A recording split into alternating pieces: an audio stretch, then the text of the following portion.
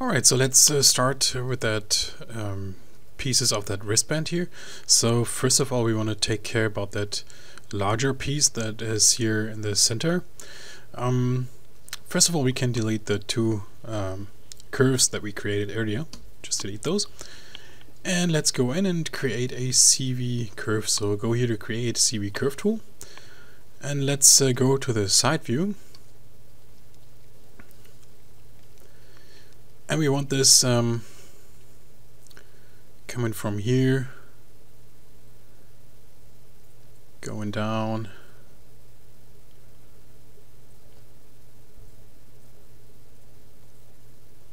try to create that shape.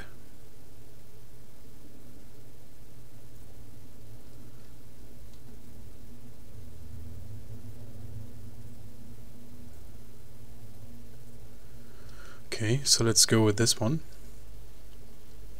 Hit enter, and yeah, let's check that out from the top view as well. So let's go to the top view and hit F to frame in on that. And this obviously has to be a little bit longer. So let's select those control vertices or control points, move it right into position, and now we have to shape this guy. So this is the outer part. So this is yeah, I think it's going down a little bit more, something like that. And then let's round this off. And again, this is something where you have to eyeball stuff. Would be very cool if we had some kind of reference image from the side, but we don't, so we have to live with that effect and try to round this off here.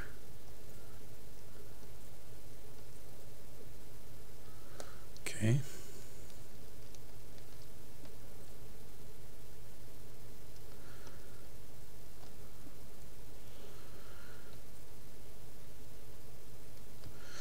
Now we have to sharpen up those edges here. So bring those control vertices close together, at least 3 of them, and you can get a sharp edge here. So let's first of all select all of those here and scale those flat. Just scale those as long as nothing happens anymore. There are some mail scripts out there that handle this flat scaling.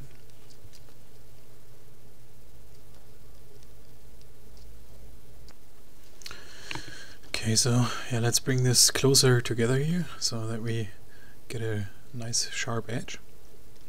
I think we can move that down a tiny bit, somewhere about here. Bring this guy here. And what we could do is, first of all, let's close that curve. So with that object selected, you go up here to Surfaces, and then under Edit Curves, go to Attach Curves, and check out the options box. So set it. Let me reset the settings here. Yeah, so it should stay on Blend here, and then with that object or that curve selected, hit Apply. Oh, why is that not working? Okay. Should work. Say attach. Oh, my bad. That's under edit curves and then open close curves. My bad. So here you have to put it on blend, and then say apply. Yeah, sometimes those little things. Okay, so now let's bring this guy up, and let's bring this guy here closer to the end so that we have a sharp edge up there as well. And we can move all those up so that it matches up with the main case here.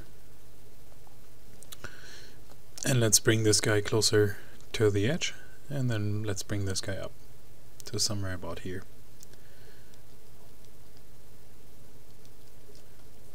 I don't want that edge razor sharp, but yeah, it has to be a little bit sharp.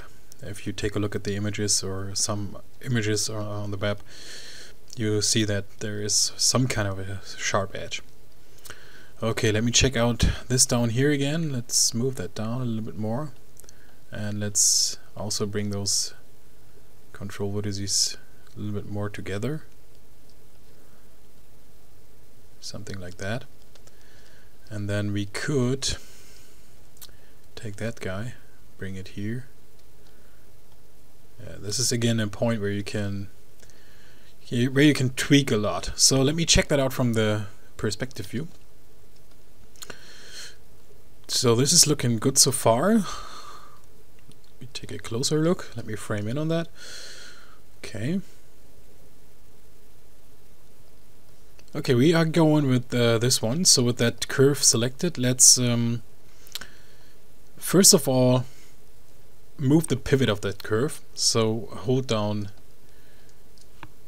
D and then C and then middle mouse over that curve, so that the pivot comes here to the last part of that curve. Okay, again, let me check that out from the side view so that everything is okay before we duplicate that guy.